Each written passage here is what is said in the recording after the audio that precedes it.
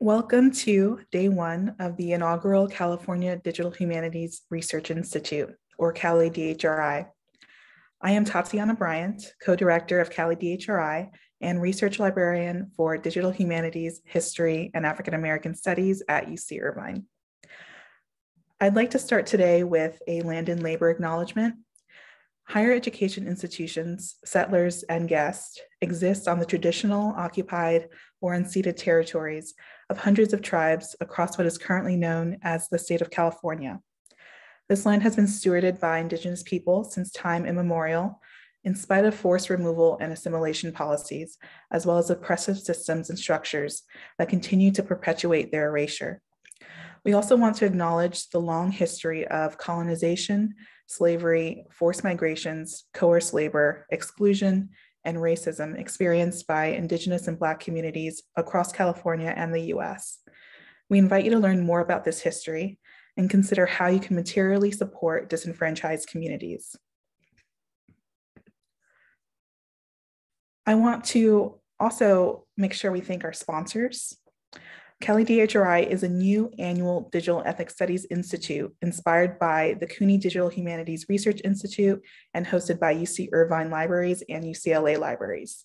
We're also sponsored by UCLA's Digital Humanities Program, the Center for the Study of Women, Streisand Center, and Office of Advanced Research Computing, as well as the USC Mellon Humanities and the Digital World Program.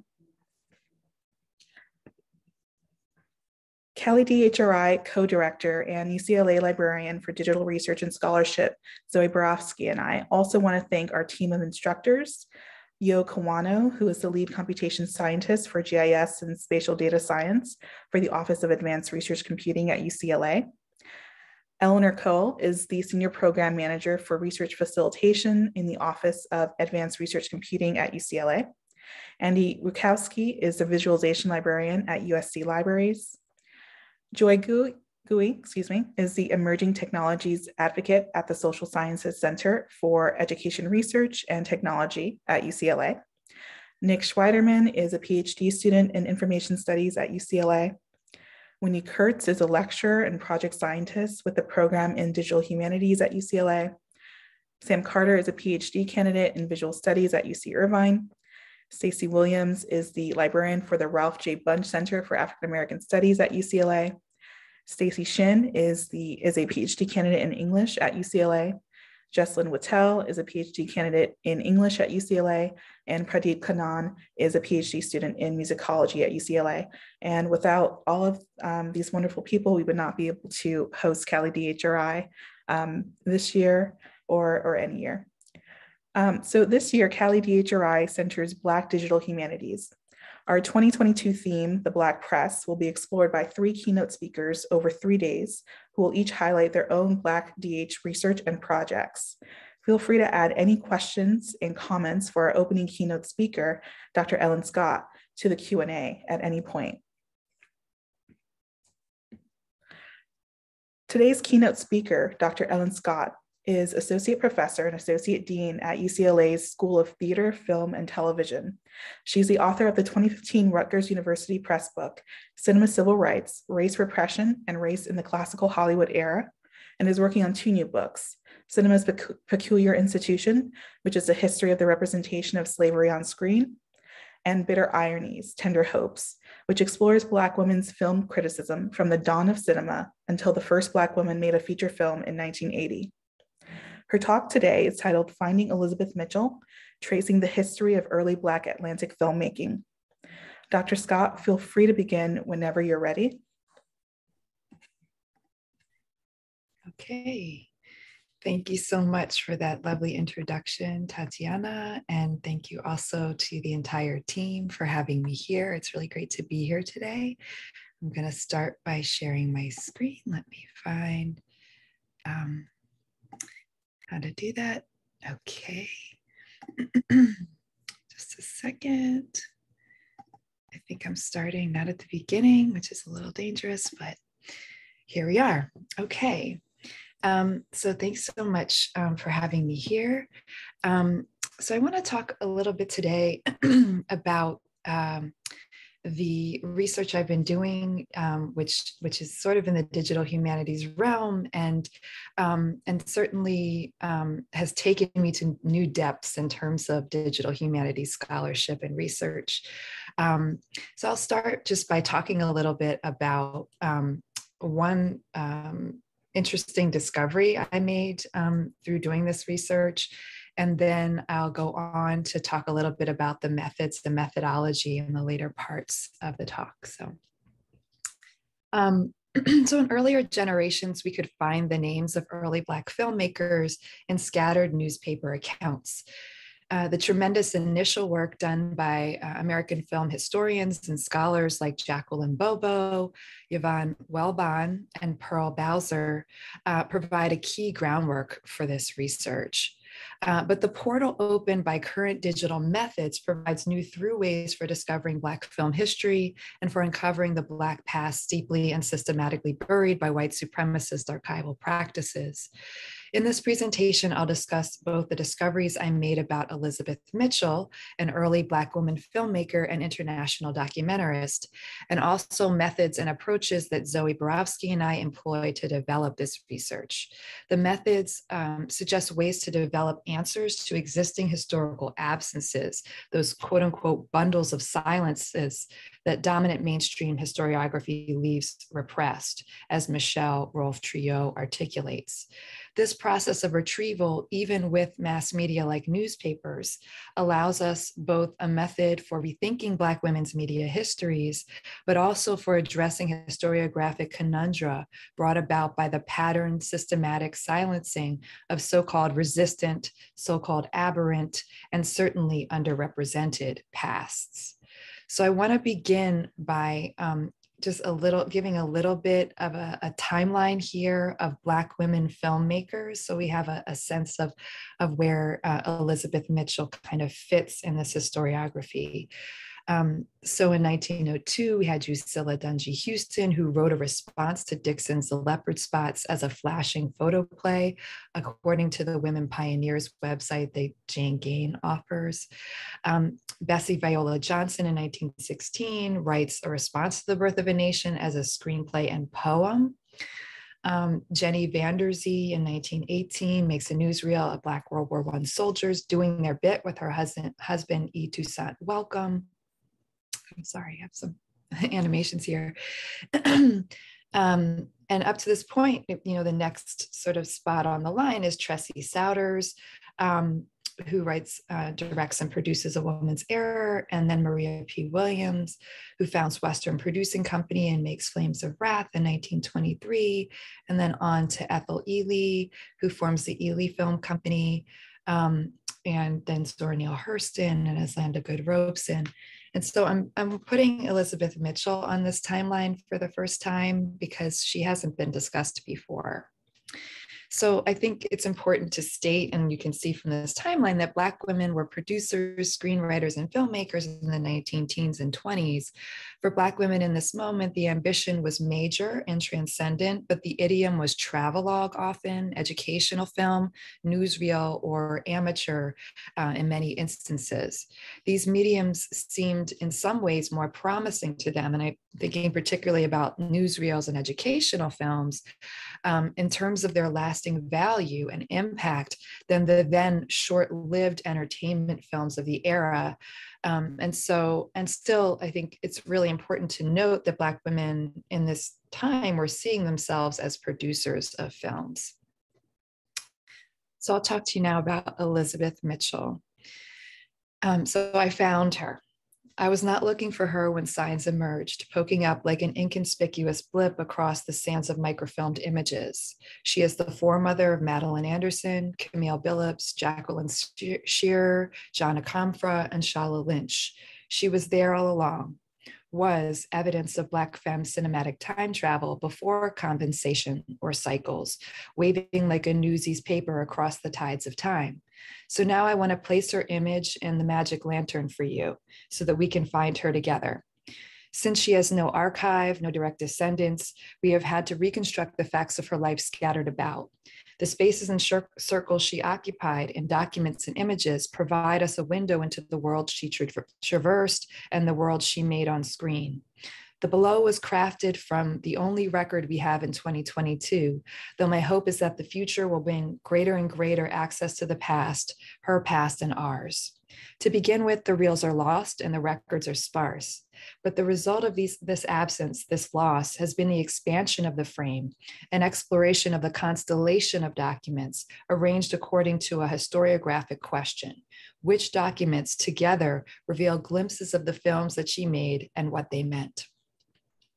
In Venus in Two Acts, Saidiya Hartman details the process of critical fabulation, a mode of engaging with Black women's Black women's histories, and particularly the histories of Black enslaved women, violently obliterated by the archive. Hartman is clear, however, that critical fabulation is not about telling the story we wish had happened, a practice she calls romance, but rather about disordering the archive and developing a, quote, recombinant narrative of history, one that loops the strands of incommensurate accounts and which weaves present, past, and future in retelling the story and in narrating the time of slavery as our present, unquote. Indeed, critical fabulation is a challenge to narrative history and the notion of temporality built into historical ontology itself. In Wayward Lives, her book, Hartman suggests how critical fabulation provides a blueprint for Black feminist archival practice. So scholars Thaddeus Davis, Erica Armstrong Dunbar, and Tamara Walker have practiced this historiography using existing, often granular evidence to flesh out Black women's praxis and pasts. These historians and Hartman are a key part of my Lanterns apparatus this morning. So let me talk to you a little bit about Elizabeth Mitchell. So the timeline begins in 1920, just over 100 years ago, though it stretches back farther and forward to our children's futures.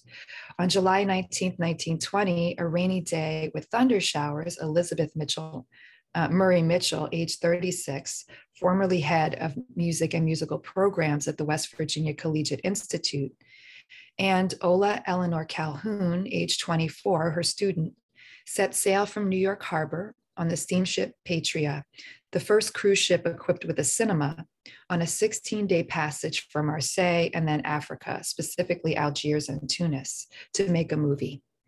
Two Black women unaccompanied on a 3-month-long voyage, small steps onto a 3-cylindered ship, and one great leap into the journey that would become a beginning for film history and film time.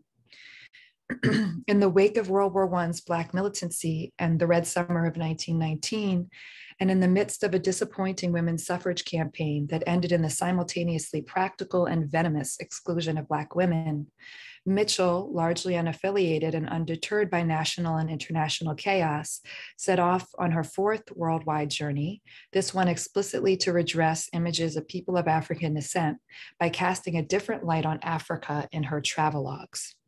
Quote, "For a number of years, I have made a study of moving pictures. In the various pictures, I seldom saw anything showing the better side of the life of our people.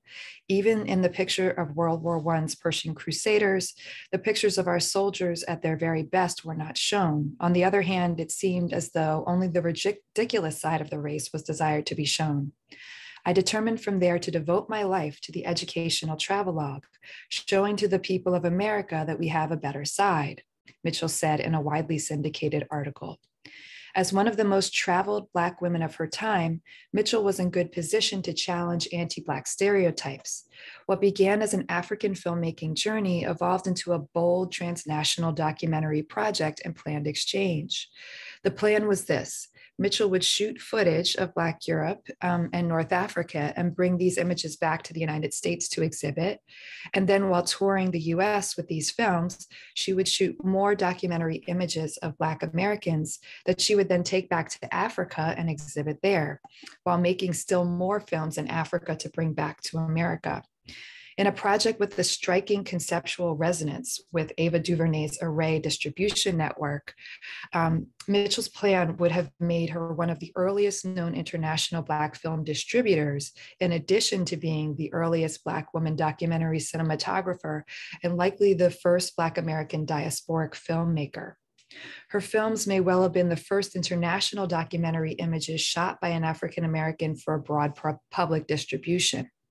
Though somewhat lightly described as travelogue films, Mitchell's planned project was novel in many senses, not only because of the ways that it reconceptualized the Black world and the place and space of what she called the darker races, but because of how, in ways particular to cinema's post-transitional era and to amateur filmmaking, her project collapsed film production, distribution, and exhibition into a single episode, in these ways shifting the logics of Black, female, and cinematic time in one venture. While it is documented that Mitchell herself shot films, quote, holding her own camera, unquote, in Africa, Europe, and Harlem, and exhibited them throughout the US with a focus on the East and Midwest, it is unlikely that Mitchell ever shot the second set of American films she intended or made the second trip to Africa to exhibit them. However, what she ended up doing was epic enough. Upon returning to the US, Mitchell not only developed her own 4,000 feet of film shot in North Africa, England, France, and Italy, and paired them in exhibition phase with lectures of her own elaborate design, but evidence indicates that she contacted the US Signal Corps, and they furnished 2,000 feet of films of Black soldiers in France from World War I. She combined the government releases with the other scenes of Black American life, or Black life in America, presenting, quote, our side of the story. Mitchell's scenes of American life included films that she had made likely in 1919 and early 1920 of, quote, progressive activities, unquote, in Harlem, and footage of a football game at the West Virginia Collegiate Institute, where she worked before. We can only sketch the happenings in Mitchell's life in the beginning of 1920. Articles record that she perfected herself in the art of making moving pictures films in New York in the winter preceding her summer filmmaking trip, but no sources specify where she trained. Whatever training Mitchell received, she competently took charge of the film's production at the front and back end. Mitchell made and developed the pictures herself, and many thousands of feet of film were, quote, exquisitely tinted. Sorry. This is significant because there's little to no existing evidence of any Black woman earlier being in charge of the entire process of film production. 16 millimeter stock was not available, so Mitchell used 35 millimeter stock, which is likely why her film cost more than $15,000, as the Savannah Tribune reported. Accounts emphasize that Mitchell's films were new because, unlike other travelogue films, they, quote, featured moving pictures exclusively and not stereopticon views, unquote. In her films, the Black Atlantic met the Black Mediterranean. The film brochure describes this as her North African Southern European series, promising future series of films from future travels. Mitchell maintained ties with the Institute through her summer trip, but in September 1920 officially resigned, telling the Institute Monthly that she would enter the movie field as producer and presenter of high-class films that disclose a phase of racial life hitherto untouched. She did not work in half measures, soften intent, or cover herself by making the film project sound experimental or temporary. At the age of 36, an age when a person knows what she's capable of, she boldly declared that she would be a film producer. The expense she invested in this enterprise, her establishment of a formal business, and the fact that she quit her job to do this filmmaking all speak against the notion that she was just an amateur.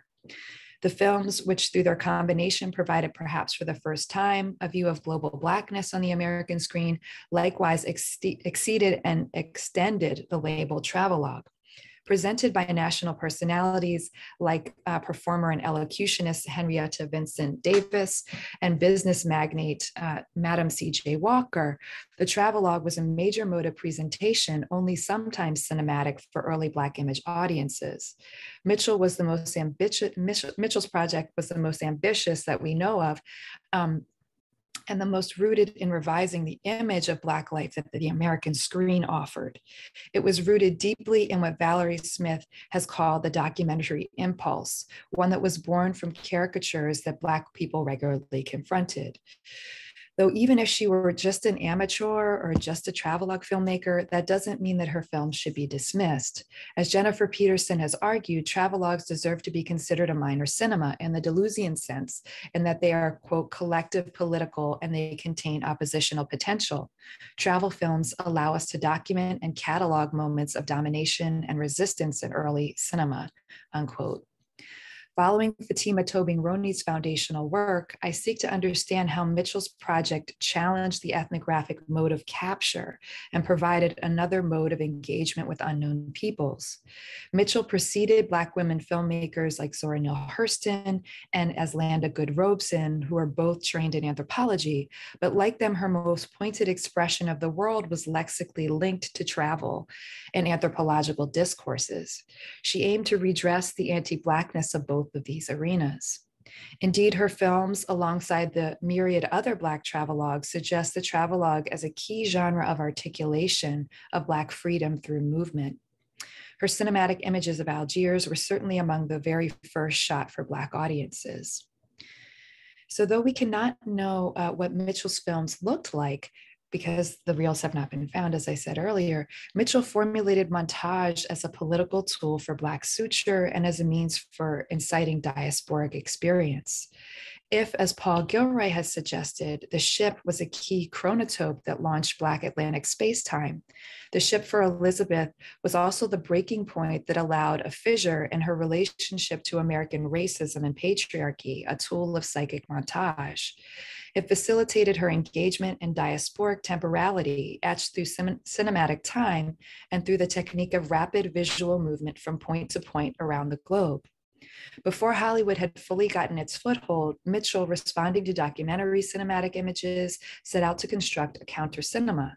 And her efforts to reveal, quote, a new Africa, an Africa with a civilization that in many ways is comparable to that of any country in the world, unquote, were also a counter-anthropological form of filmmaking developed before filmmakers like Robert Flaherty or Martin and Oja Johnson had founded commercial and educational uses for their anthropological filmmaking. Mitchell was conscious of her film's participation in a politics of both uplift and cinematic reinvention. Quote, these pictures, her brochure stated, are shown by way of contrast with those of savage and barbarous Africa so often depicted, unquote. Though it is difficult to know what Africa meant specifically to Mitchell, Black nationalism, arguably in its golden age during Mitchell's time, was firmly a part of the uplift-saturated industrial educational discursive arena through which she moved. Likewise, I asked how Mitchell's project might have participated in the broader project of building a Black feminist geography. Following Catherine McKittrick, how did Mitchell's journeys and her camera eye both capture and extend space, defying national borders and insisting on an alternative geography? It's valuable to consider how Mitchell saw Africa, but also how she read Europe. As McKittrick avows, quote, being materially situated in space is an inconclusive process, unquote. Mitchell's serial itinerancy, her state of constantly defying domestic confinement through travel, and her reversion to ship travel seems to suggest an alternative cartography in motion she was trying to cinematically translate. If cinema was her tool, time was her medium. Mitchell's films, like Kathleen Collins and Jessie Maples' first films, have focused on the dark-skinned male body, what Samantha Shepard calls the sporting body at the football game. Soldiers fighting in real action and magnificently physiqued North Africans. Nevertheless, she marshaled and directed these images through her vision and crucially through her voice. Reviewers agreed on Mitchell's pleasing running fire of comment and explanation on the reels, a key indicator of how this musician's film sounded, but also on its particularly strong appeal to race pride, its tendency to create the racial consciousness that's lacking in our people. Quote, her entire aim and purpose is to bring to the American Black community a keen knowledge of the customs and habits and life of his brothers of color who live in foreign lands and to link them together in one chain of blood and brotherhood, unquote. Mitchell consciously opted to deliver her story as a travelogue rather than a newsreel. founding the film experience on her cadence and lectures, and porously permitting discussion of travels not represented on screen. It also allowed her the power of narration. Her voice had the power of orchestration, tying the images together. As Marianne Doan has noted, the voice in the cinema serves as a, quote, support for the spectator and his or her identification, unquote. Further, the documentary's voiceover is powerful because of how it remediates space. The voice is, quote, necessarily presented as outside of the diegetic space. Its radical otherness with respect to the diegesis endows the voice with a certain authority. It speaks without mediation to the audience and bypassing the characters and establishing a complicity between itself and the spectator. Together, they understand and thus place the image. Though Mitchell's voice emerged from outside of the film, it was not disembodied, but rather and more subversively situated in the body of a Black woman. Thus, Mitchell's voice both ruptured assumptions about racial and gendered authority and conspiratorially confided in the Black spectator about white and Black lands abroad, guiding them through the ethos of Black diasporic kinship. Mitchell's enterprise was curiously independent. Her husband, Charles E. Mitchell, who was a grandnephew of the image enthusiast, if we want to call him that, Frederick Douglass, was allied with men like Emmett J. Scott, who could have made her project commercially viable or a part of the existing Black industrial cinematic projects that Allie Fields describes in Uplift Cinema as, quote, non-theatrical practices, hybrid forms, and nonfiction filmmaking, such as actualities and local films, unquote. But Mitchell opted for simultaneously a transnational scope, tight personal control, and an intimate educational style of presentation.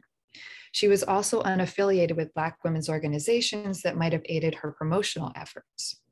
We can see Mitchell's project as not only a significant milestone in documentary cinematic praxis, but as Afrofuturist in its reconceptualization of time and temporality and the chronotopes of transnational Blackness, revealing the speculative lineage of African-American documentary. Mitchell reached into the Black pre-slavery past and the racist international present to uncover its mystical future. Although she was part of an exclusive and exclusionary upper middle class culture that was unsustainable and dangerous, it is hard not to see her films as described as an act of inclusion and connection across diasporic worlds and temporalities. Mitchell worked through the medium of film to unite the African and the African American to build a delicate bridge of shadow and light across the Atlantic for the first time in American history. Her project was to make Black diaspora both visual and moving.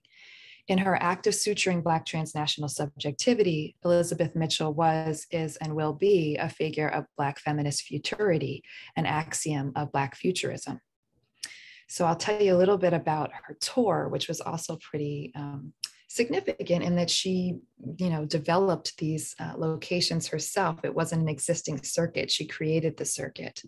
So Mitchell orchestrated an impressive US film tour, creating her own distribution path across Illinois, West Virginia, and Pittsburgh at teachers' conferences, high schools, and churches with Elizabeth Jones Easton, the former music instructor of the West Virginia Institute and her 1910 travel companion. So that was her first international journey.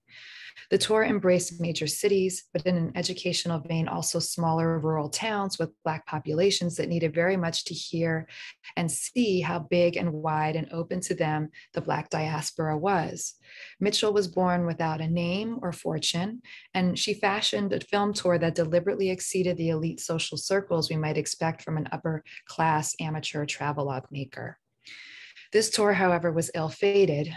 Jones Easton, here on the right, got sick, and on February 21st in 1921, unthinkably died of dysentery in Kentucky. The time of mourning left Mitchell's film tour suspended in the wake. In a time defined by movement across continents and across screens, Elizabeth Mitchell was uncharacteristically stilled. So just as dynamic as was her sudden and large appearance on the scene of the cinema was her retreat. After 1921, Elizabeth Mitchell's film activities quickly ceased, and she retreated from visibility. She not only stopped making films, but ceased publicly discussing her films, undermining her own film legacy. Like the Black femme stars turned supernovae that Philana Payton describes, and as Farrah Griffin has noted is true of so many Black women artists, Mitchell did not fit the conventional success narrative. The image I have in my mind of Elizabeth in 1921 is of her standing with the suitcase in hand at a long, lonely dock waiting for a ship to come in. She is waiting so long that I think the image is still, but time is slowly moving on and dark is setting in. The ship never arrives. The news items about her in 1922 are telling. She is appointed to the board of the West Virginia State Sanitarium. And after having grandly announced her resignation from the West Virginia Institute, she perforce returns. Her first concert back at the Institute was a dirge.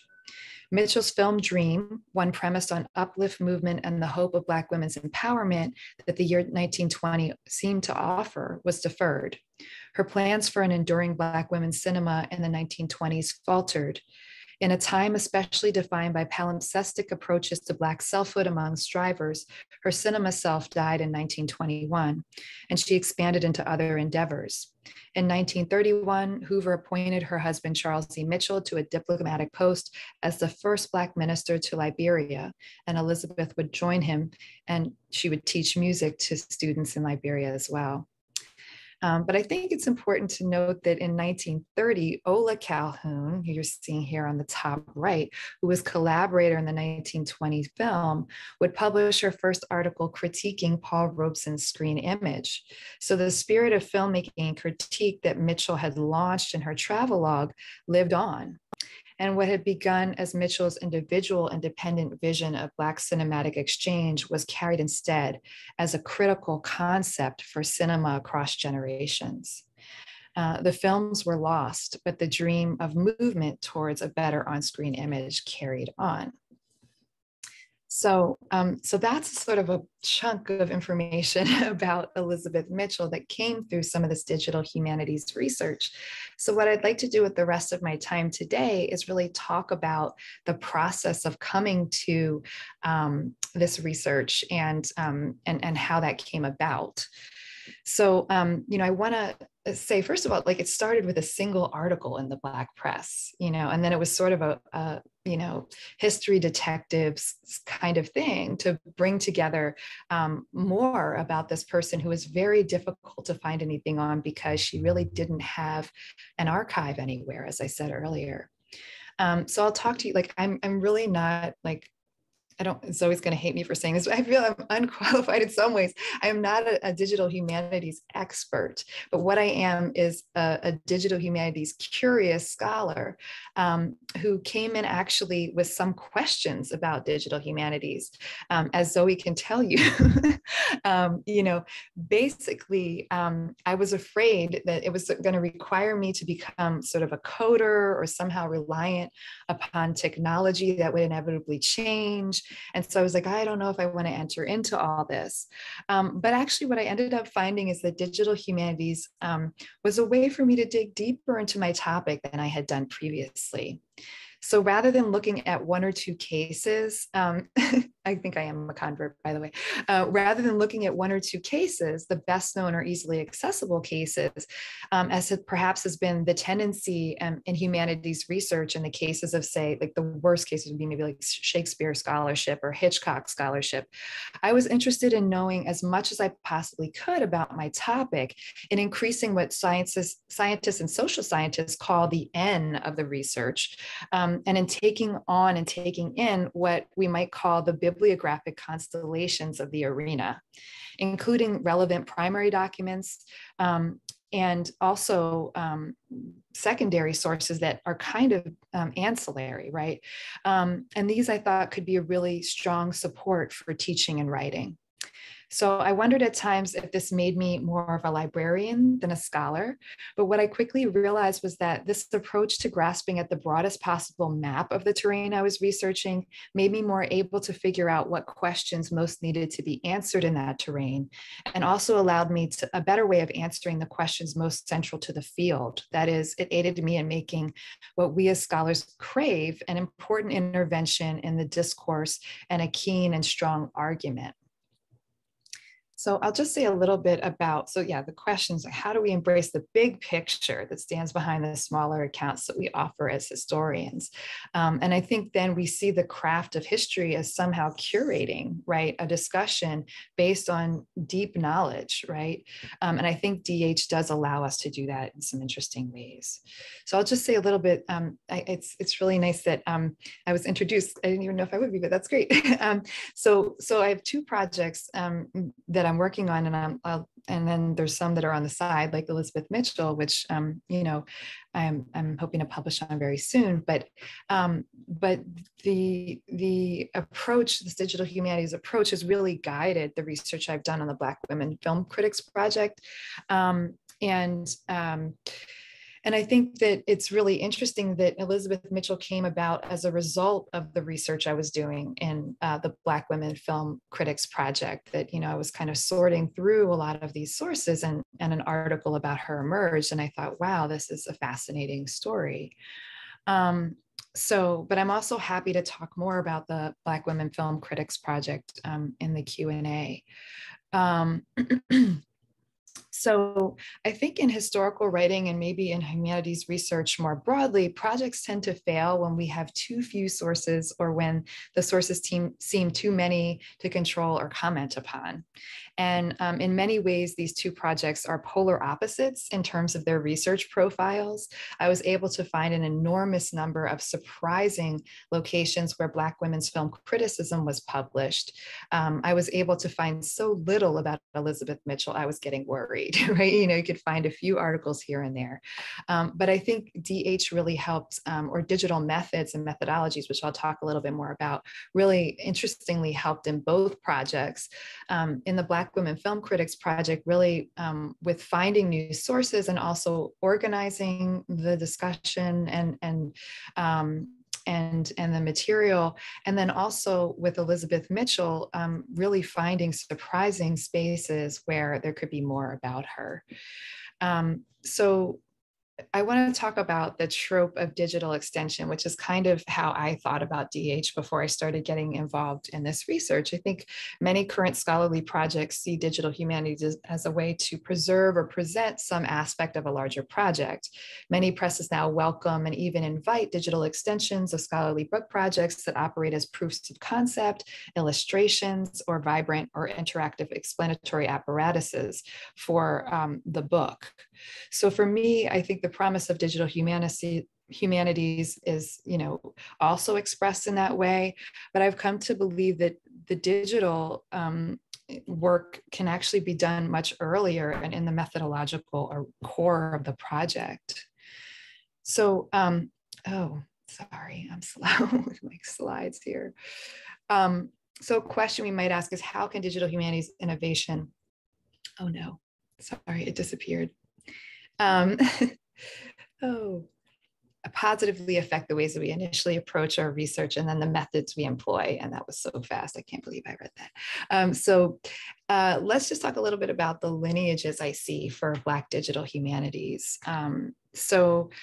The possibilities, I just want to say, for studying the Black press in the United States have expanded exponentially in the past 10 to 15 years. I had witnessed the development of my senior colleagues' work, like Anna Everett and Charlene Register, who had studied the Black press and their important books on Hollywood, but had done their research through the painstaking interface with something that I've come to both have a vague fondness for and also to have a lot of contempt for, which is microfilm, right? And that was the main way that they were interacting with these Black press sources. And there are still important resources that hold the concept of maybe a bibliographic constellation of research and prefigure digital humanities, such as the Schomburg clipping file, which was created in 1924 by Black librarian Catherine Allen Latimer, who was the first Black librarian hired by the New York Public Library. And she's sitting here at the desk. You can kind of see her with the file cabinets next to her. There's also the very large Tuskegee clipping file, which contained 188 file cabinets worth of material and was compiled by Jesse P. Guzman and Ralph N. Davis, and the Hampton clipping files, which contain 5,500 clippings from nearly 100 Black newspapers in the early 20th century. And it's kind of interesting that those were created from 500 scrapbooks from 1880s, collected from 1880s to the 1920s. So it's worth noting how important Black women bibliographers were to establishing this way of looking at Black American life that is a precursor to our digital modes and modalities. However, the rise of ProQuest Black newspapers, I think I do have this on a slide here, and it's going to be fast again. So the rise of ProQuest Black newspapers, the Library of Congress's Chronicling America, Redex, and Newsbank's Black Press source list, as well as the many important Black press holdings in JSTOR and the Internet Archive, has been crucial to broadening not only access to Black press resources, but the searchability has made it possible to parse more carefully what various Black press sources were saying at different points in history. In other words, it has challenged the monolith of the Black press and allowed us to examine each as an institution and the individual voices and the power relationships that come under the umbrella of the Black press at each newspaper. It has also brought to light voices in the Black press that have heretofore been marginalized or kept out of the limelight because they weren't the Chicago Defender. They didn't have the largest circulation. But as we know, circulation in the Black press is actually something quite difficult to determine because there's the factor of people passing the paper around or reading to one another. So circulation wasn't always, just how many copies were purchased when it came to the Black press. The searchability of the Black press on a larger scale than has previously been possible has made a glacial shift in the possibilities of Black press research. And this availability has been fueled by important activist scholars like Kim Gallen, who you'll hear from later this week. It's also really important that we know about folks like James P. Danke, whose important volume, which I'll talk about in a little bit again, really has provided a crucial index of the large number of Black press resources so that we no longer think it's like 8 or 9 newspapers, right? But we're thinking on a much larger scale. So I'll say a little bit about my own experience with the relative value of commercial and non-commercial sources. So commercial sources have the value of running on a stable platform, but if you're seeking to look across databases, it's necessary to learn and relearn the quirks of each database's interface and search capabilities. In addition, it's worth noting that given the large amount of money that ProQuest, for example, charges, there's very little ancillary support or knowledge to help researchers.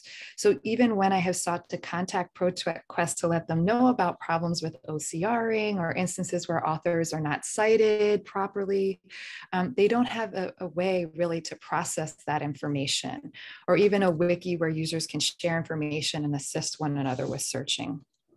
So I remember when I was a postdoc at University of Pennsylvania, hearing the large sum of money that ProQuest was charging for access to digitized Black newspapers. And the first thought I had was whether HBCs would be able to purchase access. And so I think this raises a question about the ethics of digitization and access, and what responsibilities various companies have to being both making their resources accessible to those who really can use the resources, and also how they operate as stewards of the information in the way that some of those earlier bibliographers on my slides were operating as stewards of the information and providing that kind of help and context for some of the work that's in the papers. So meanwhile, Internet Archive and other interfaces like the LOC Chronicling America are slightly more unwieldy in terms of searching from time to time, but they can be manipulated to bring forward better results and to get batch results and that sort of thing. And they also cover a broader range of Black perspectives and voices than those main sources covered in ProQuest. So I want to say a few words about the literal and metaphorical trope of searching as it appears in our work. So our work involves, in its broadest sense, searching for voices marginalized in mainstream discourses to bring them to light, but also searching for new information and new angles and approaches that challenge existing paradigms. Our work also involves the literal action of putting search terms into search engines, from Google to ProQuest to Newsbank, to find new pieces to the puzzle. So when I was a graduate student, I learned early that the terms I used to describe my work would not be the same as the search terms I would use to produce new hits or to find new articles. But this point has been underscored, and I now realize how important it is to approach research from multiple angles, thinking across power relations and with knowledge of interlocking oppressions. What terms would have been used at a certain time and by whom? What misspellings or alternate spellings might have occurred? Much like a jigsaw puzzle, original research means one has to turn the piece to see where it fits.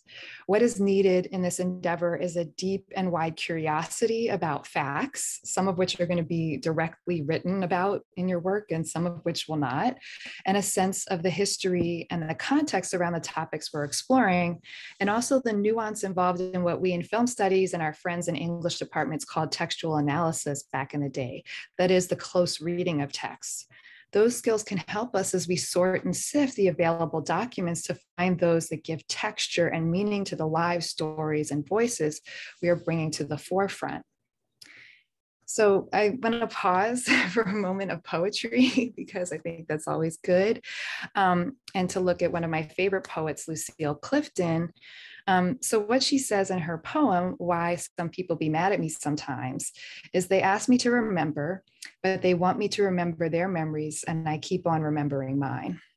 And I think this is an important guide and light for me, maybe a part of the magic lantern, if we'll go back to that metaphor, in my own historiography. So I'll say a few more words about searching because it's like what I spend so much of my time doing. And so I call this little piece like Searching for Her, or the painful logistics of machine-assisted archival time travel. So I search sometimes like a child searching for a lost toy, sometimes like a child searching for a lost mother, sometimes with the insistence of a mother looking for a lost child. In logistical senses, I'm searching the terms film or moving picture in search engines. In mystical terms, I'm searching for her. These are the ways that I look for Black women's media cultures against the tide of cis white male history and historiography. Where will she be found? Where will she register? Will it be somewhere across the waves of Black press coverage, a note, a lost suitcase, a found camera, a film talk, a reel? Will she be found in a will, on a ship's manifest? Dangling headlines fat with hubris loom large over these figures doing violence. I can barely see the small typeface that mentions them. Sometimes she has been fashioned into a foundation for some white man's work, invisible as anything but material and fabric, a worker or widget, faceless and nameless but known to exist. Sometimes she is described or visualized in a white frame as a tight-faced mammy whose mask is thick, but who quietly demands to be called Mrs. These women register as names, as dates, sometimes blessedly as faces, but not as voices when it is voices I most wish to hear. I sit, fingers poised over keys, wishing that they could tell me something. The news, a hay across the gaping historical divide. Just when I find a name, it seems the path ends. She is gone. To marriage, to self-authored renaming, or to something more ominous, and she's gone from the record. Usually something domestic has caught her and I have to go wider. What can be known about them is not always what I want to know. Another date, another location, another connection, but all signs will help building a case for existence that needs to be as airtight, as interesting as a criminal case, wedging itself against the forces of forgetting that would enfold her. It's hard to describe the pervasive forced invisibility that obscures Black women's media cultures. And here these are a bunch of the names I've searched over time. So these were her names then. Which name cast into the sea of records will give more of her, show the shape of the arc of her narrative, her touch and bend on the history of stuttered frames of light and dark. So I'll just say a few more words here. So over the course of this project on Black women film critics, I've really expanded the number of sources that I've been using from around 6, not to 6,000. I'm literally not, I do not have 6,000 in the project, but I'm aware that there are more than 6,000 Black press sources. So I feel some desire to be representative in one way or another in terms of the broader scope of what those sources represent in terms of Black history and Black self-articulation. So 10 years ago, if I had stumbled on an article about Elizabeth Mitchell and was dazzled by it, I would have been largely unable to find more, or I might not have stumbled on her at all. So ProQuest Black newspaper is perhaps the dominant interface for the Black press about 10 years ago or 10 to 15 years ago, and which contains the national editions of large number of Black newspapers. Not only does not have many articles about Elizabeth Mitchell, but there were many fewer papers then in ProQuest. And the Library of Congress Chronicling America project was not where it is now.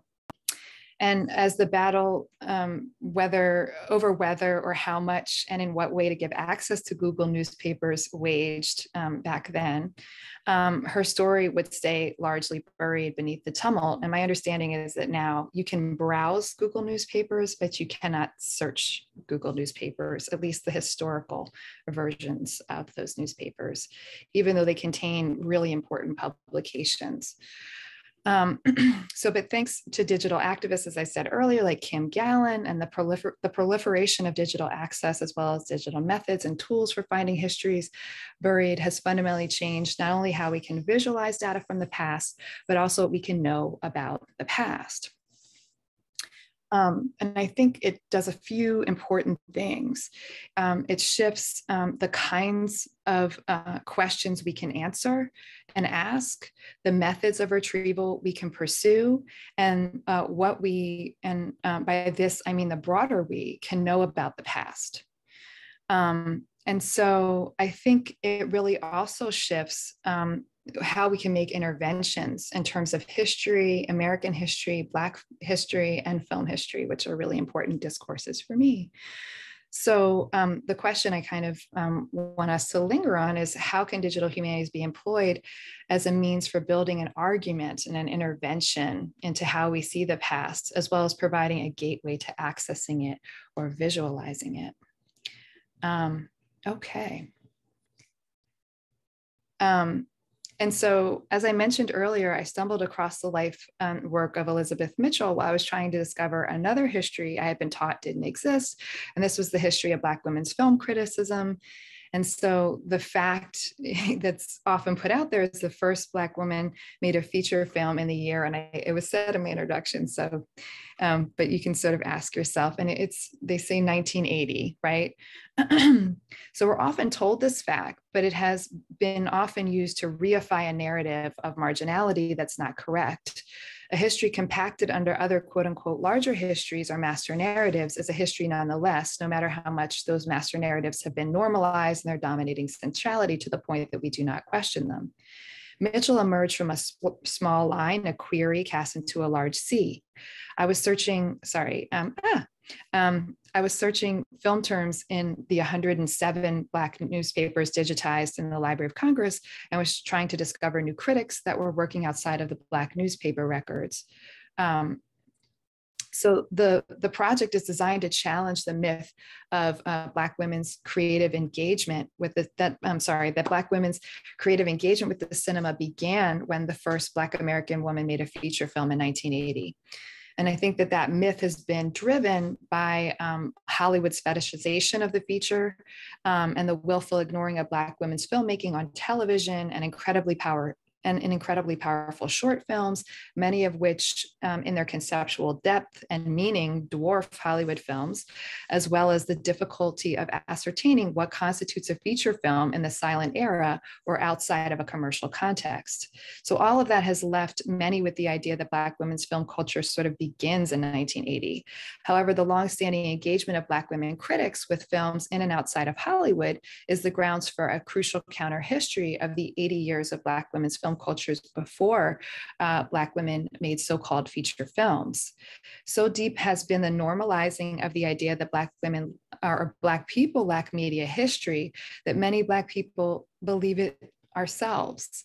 So when I told my aunt, who is a Delta Sigma Theta, for example, that I was writing a book on Black women film critics, she said I could not do that because there weren't any.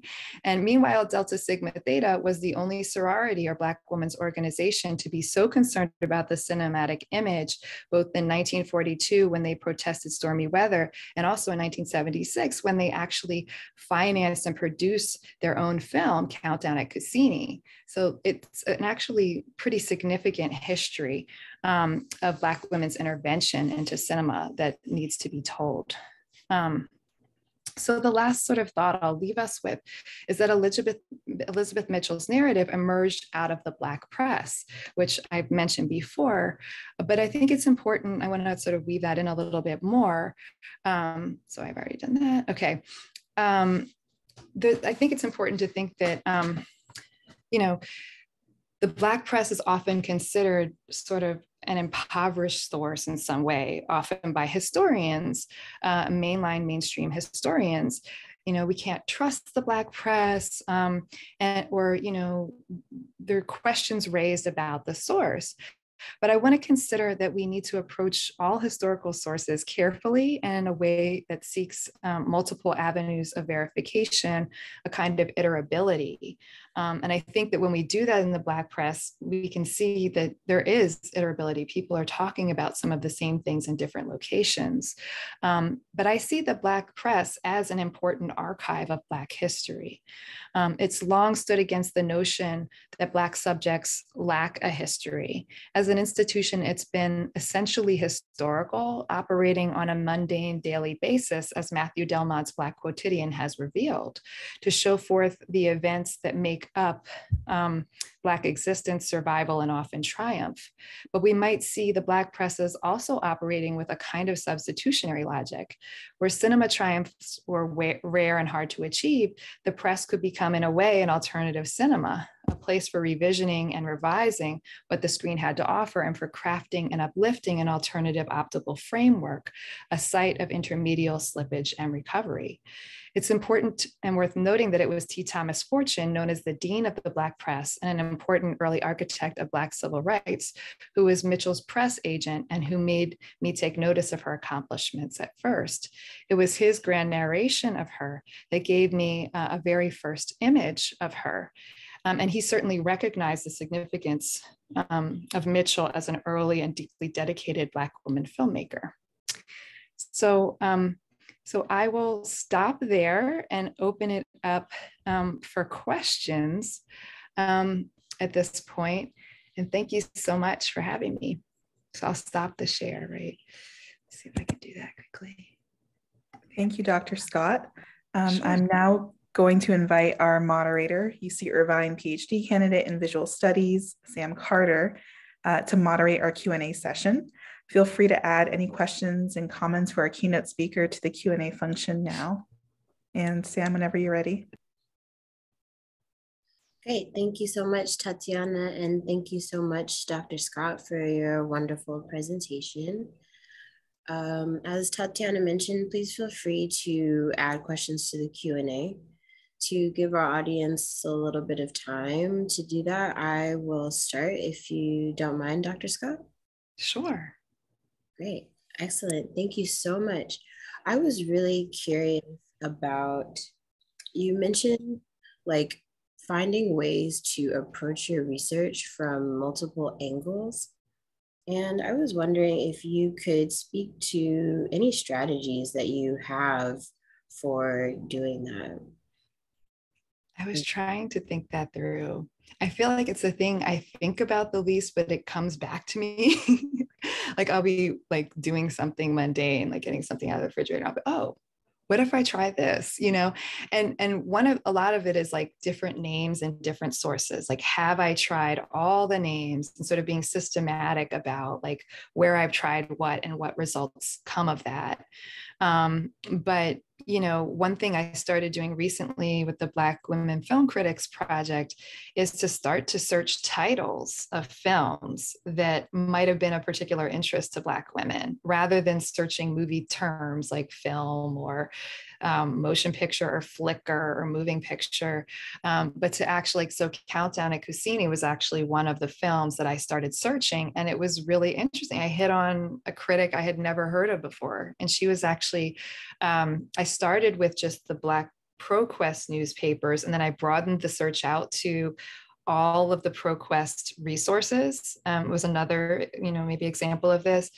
And then I struck on this person named Ellen Holly, who was an actress and a film critic, who was writing in the New York Times. But she had these like periodic columns over time in the New York Times.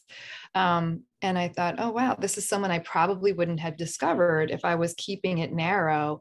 But I think it's sort of those decided moments to sort of widen out and look at something broader that can sometimes provide like a way through.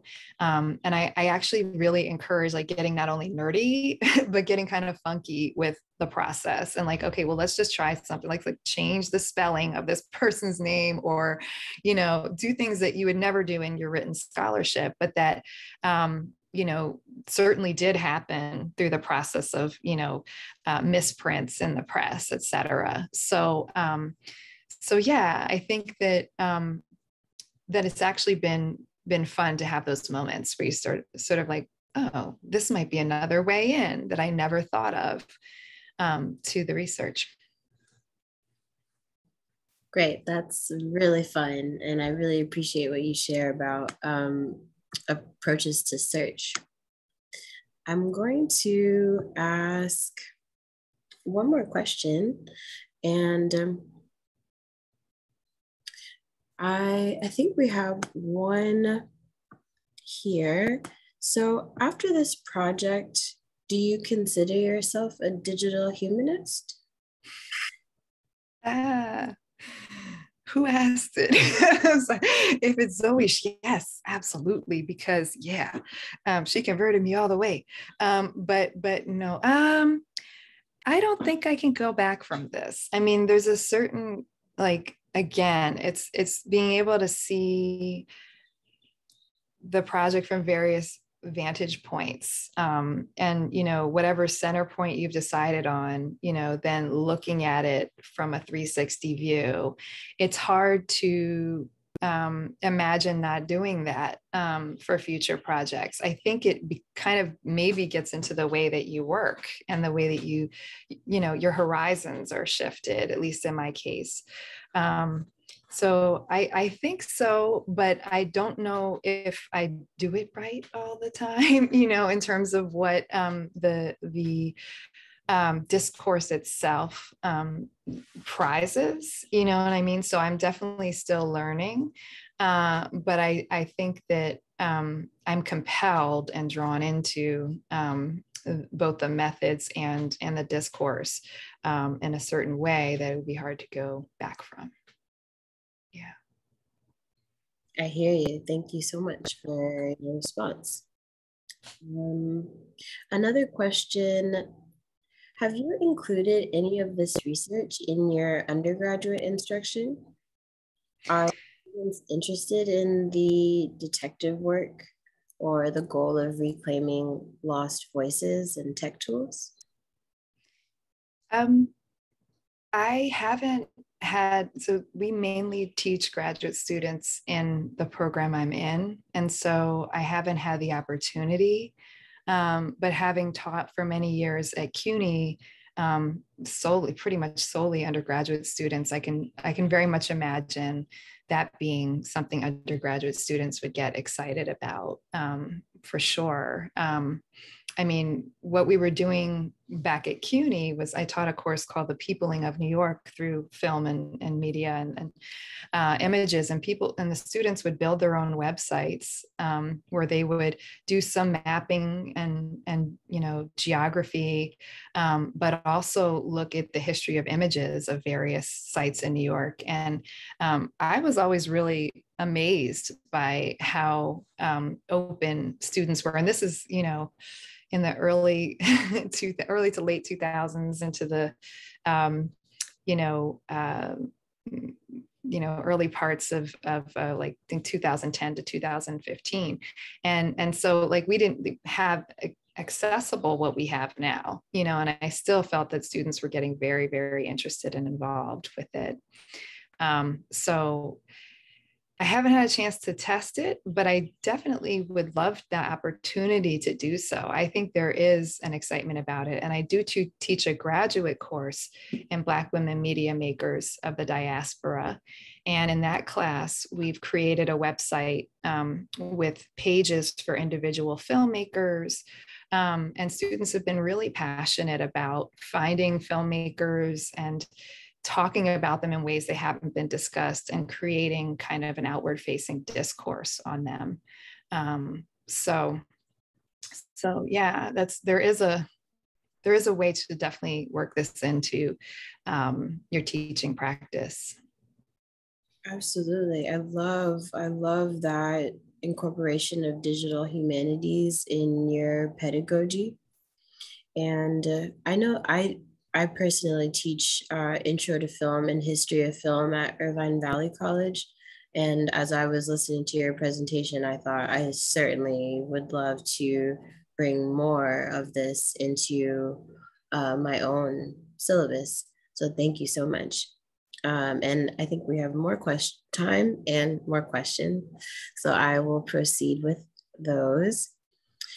Who was the Black woman you mentioned who wrote for the New York Times? What years and what subjects? Okay, yeah, I'm not fully done researching her, and don't scoop me, please, Susan Anderson. But yeah, it was Ellen Holly, and I know she did some. Her acting was on a soap opera, I believe, and she had some other acting roles, but she also really had this question about like, where do we go with Black women's images in media? What are, and I think it was born of like avenues closed, right? Or avenues narrowed, et cetera. And so I think it was in the 70s that she was writing. And I mean, the 70s is actually a fascinating moment in terms of Black film criticism because of Blaxploitation. Like there are critics born as soon as that movement takes off, right? And I feel like I no longer want to teach Blaxploitation film, so-called, without teaching the critics and the criticism, because those discourses belong in conversation. Both the people saying, I mean, not to make a binary out of it, but there are people saying, yes, we need to see a lot of this. And there are people saying, no. And I think all of that provides a really rich perspective on, how people understand the screen, how they understand its relationship to their own subjectivities, et cetera, et cetera. So yeah, so that's what I know about Ellen Holly, and her subject really was generally like Black women's images in on the screen. So. Excellent. I want to make sure to ask, I see a few questions about the specific digital humanities tools that were employed for your project and presentation. So could you speak to that? Yeah, so I used a lot of the, I mean, I consider kind of the resources I use, the newspaper access, as a part of the infrastructure of digital humanities. So that, I think, is what I would kind of center on. But I also did try to get a little, I guess funky, maybe that's the right word, with some of the visualizations around her trips. And you saw that I was using like Google Earth. I guess I was supposed to actually credit that. I think it comes up, but anyway, Google Earth Studio was one of the tools that I used to look at her 1920 journey. I also used ArcGIS to map out the trips that she took at different moments in time, that you saw in the presentation. I've also been using database software like Zotero to begin to organize a lot of I guess it's now like, I think I have 500 or so documents about Elizabeth Mitchell that I've gathered from different sources. And so I don't want to underestimate the value of organization and just being able to say, okay, wait, what year was this? And go back in and find it through a couple quick searches in Zotero, right, into the existing like archive I may have created. And so yeah, I think that there's real value in that. So I don't I get nervous because I don't know if that's what you mean, but I'm happy to have a follow-up question. If there are tools also that you think might be interesting to use or apply to this research, I'd be really happy to hear about that as well. Thank you. Did Elizabeth Easton, Mitchell's companion who died, appear often in your research? Did she leave an archive? I'm so glad people care about, no one has ever cared about Elizabeth Easton up to this point. She is interesting. And she's like another one where it's like, how do we find this? And this, like Zoe and I were both working, like, how do we find Elizabeth Easton?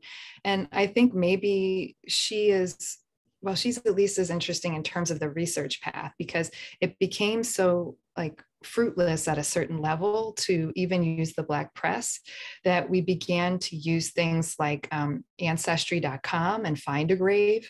So that's how I actually discovered her death happened in 1921 and from dysentery was from Find a Grave, where they have an actual image of her death certificate, which includes cause of death. So she's interesting too, because both Easton and Mitchell were graduates of music conservatories. They were both, trained musicians. So Mitchell graduated from the New England Conservatory of Music, and Easton from the Cincinnati Conservatory of Music, which I think has a different name now, and I may be butchering the name anyway. So I did try to seek out records for both of them at those institutions. And I was able to find Mitchell's, there was actually just like cards on like her course of study that I was able to get scans of. In terms of Easton, they weren't able to find her records, but she's a little bit more interesting, perhaps because, not interesting, but that institution really wasn't admitting Black people at all. And so I'm wondering, I think that she may have passed for her time at the institution. And so I'm not sure if the institution wanted to like talk about that history. And so I don't know, but I wasn't able to find anything more about Easton's musical career. Whereas Mitchell, like I was able to find her yearbook photos and like what her classmates were saying about her in the yearbook and all of that. So it does give a window into her time as a musician. So.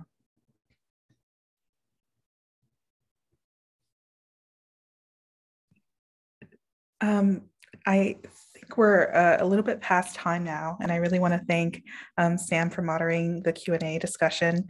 And I also really want to thank you, Dr. Scott, for your amazing talk.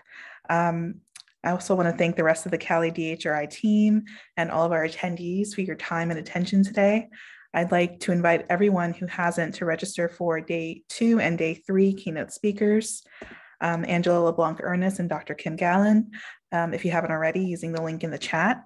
I also want to invite you to register for the upcoming virtual panel next week for Art Power Community, a Black Panther Party 55th Anniversary Retrospective exhibition hosted by UC Irvine Libraries.